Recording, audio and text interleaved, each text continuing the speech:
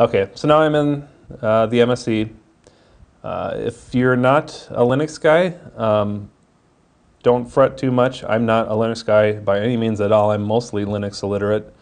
But you need to know enough to move around the folder structures and to run a couple of commands.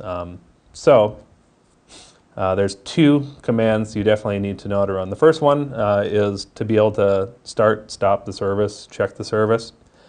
So the location of that one is at, so if you do a CD to change directory, we use // in Linux, so /etc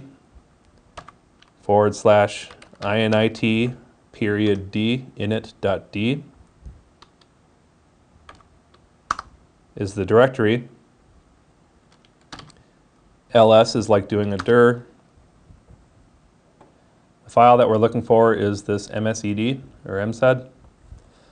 So if you actually want to run it, you actually have to preference your command with a period, / and the file name,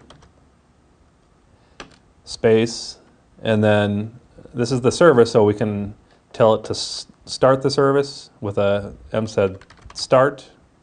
We could tell it to stop the service with an msed stop, or we can check the status with an msed status. I can type it right here. So I'll do the status just because I don't want to start and stop yet. We're going to have to restart it when we go through the next thing here. But it'll reach out, let you know MSE platform's up, so that's a good sign. And then you'll get some information about it. Services that are running. So definitely know how to do a stop and a start of their service, because there's no guarantee that the service has been started for you. Or if something is just weird, you want to try restarting the service, know how to stop and start the service. So that's the first one to know.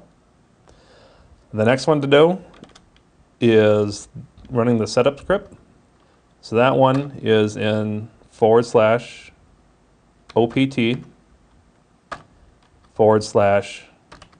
mse / setup. That's the folder. The file we're looking to run is called setup-sh. This is what you would run on the initial setup, and this is also what you run to change values. This is mainly network settings, NTP settings, some service settings. In here you can set the password used for WCS to communicate. So we'll go through all the settings you can use, and I'll point out the ones that are kind of important that you should know for the lab. So to run it, we need to do the / setup.sh. And this is all the Linux you need to know. So if you're a Linux noob, don't worry, you only need to know these things and you should be fine. So let's go ahead and run it. So the MSE should probably be pre-configured for you. I know it's going to be at a blank slate of no configuration, so you should expect to see what is already configured here. So anything you want to leave as is, skip is usually the default selection, so just hit enter to skip past it and leave it alone.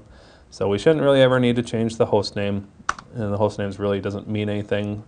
We shouldn't need to worry about domain, but you could configure a domain suffix. IP address, okay, so here we see, yeah, it's using the wrong default gateway of .254. So yes, let's go ahead and change this.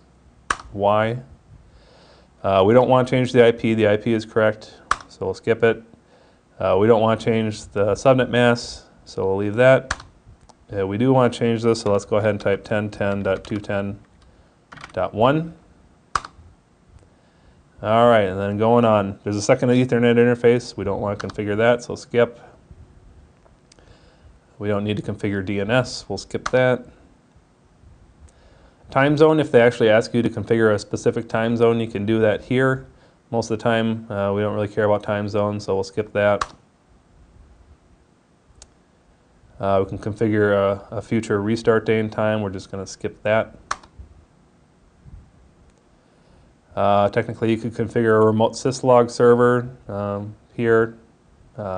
You can also configure logging within the GUI of the MSE, so I think this is maybe for underlying service type stuff.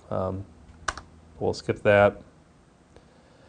Host access control settings, you probably want to leave these alone because you might accidentally lock yourself out of here, so skip it.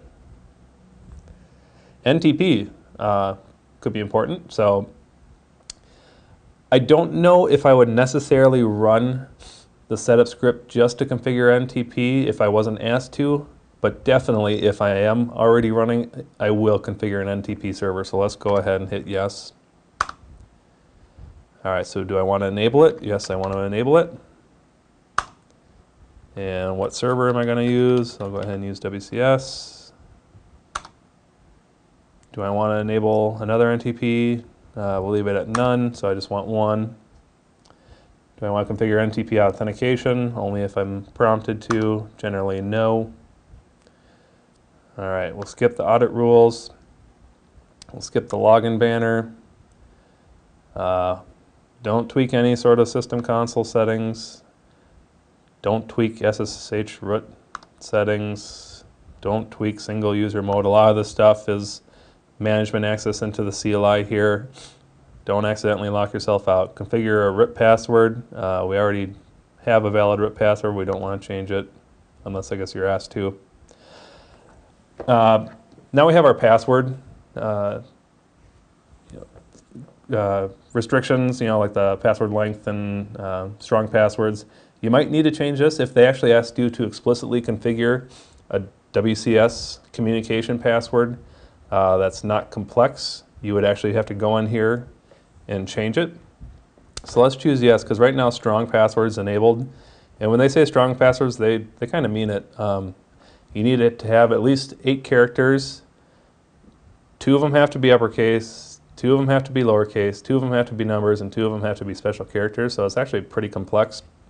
So we'll go ahead and choose yes, and we'll turn that off. So we'll leave the number of days the password may be used. We'll leave the acceptable password length to 8, but if we needed to shorten it, go ahead and do that.